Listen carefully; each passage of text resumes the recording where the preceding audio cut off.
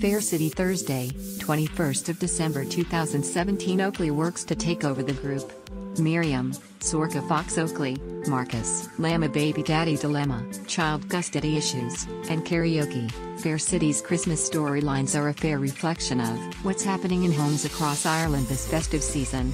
Throw a twisted doctor with a penchant for poison into the Carrickstown mix and you know you're in for an interesting ride.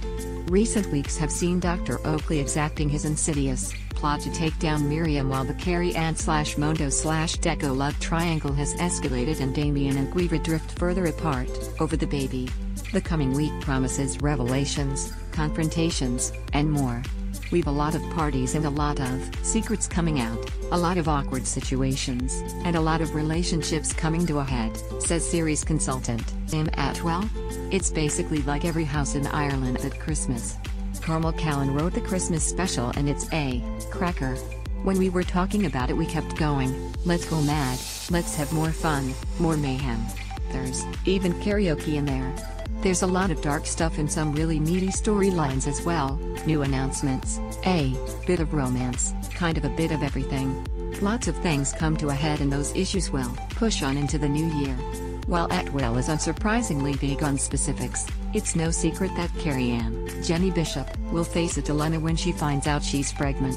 The storyline, which is likely to resonate most with viewers at Christmas, however, may well be the increasing tension between Damien, McLean Burke, and Quiva, Owen McCall, as she withdraws with the baby. We always aim to have a balance between fun and heartbreaking stuff and emotional stuff, and I think those guys are absolutely playing a blinder and so they can handle a really meaty story like that, says Sam. It is emotionally challenging and I think Mac is really pushing that character to the edge, and while he's kind of pushed to the edge you can kind of sympathize with him because he just wants to see his child. And with Guiva you can sympathize with her too because she's feeling like her child is somewhat in danger with someone who is going off the deep end. It's a divisive story and people will fall on one side of the other even if they do understand both. While the soap's Christmas storylines tend to be the most dramatic of the year, this year the focus at the RTE soap is unsurprisingly on the intimate relationships between characters rather than big-budget action stories.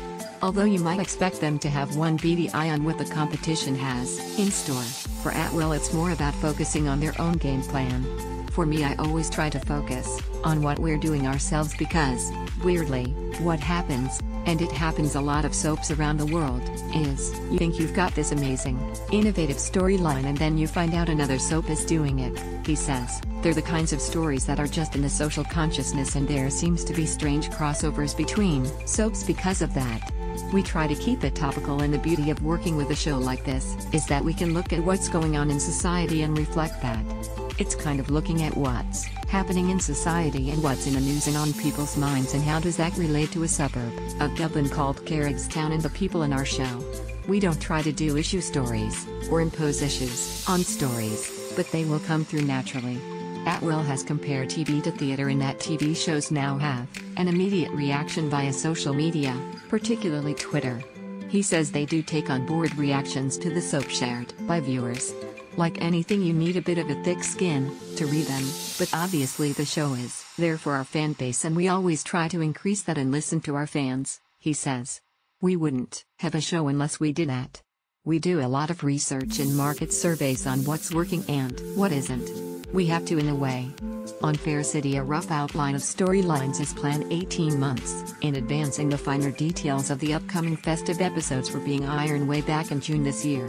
Right now we're looking at storylines for June and July next year, so it's a bit like living in a time machine, says Atwell, who previously starred in Aussie soap Home and Away before moving to Ireland to work on Fair City. It works for me because when we're planning our Christmas episodes it's the middle of summer, which is really odd for everyone else but makes perfect sense for me as an Australian. Fair City will air an hour-long special on Christmas Day with more episodes on December 27th, 28th and New Year's Eve, December 31st. Online editors, follow at Indo